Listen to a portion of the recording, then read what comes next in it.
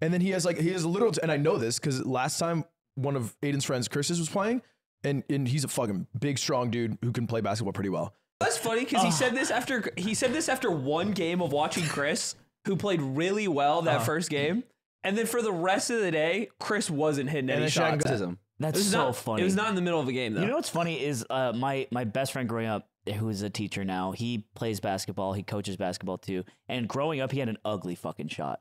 Like everyone made fun of how ugly his shot was. Growing up, me too. To this day, Eric, I think your shot is ugly. Whoa, but Eric. guess what? Shit went in the hole. Dude, I think he met Eric. Yeah, maybe a long time ago. Came to our house. Mine goes in the hole. Shit went in the hole.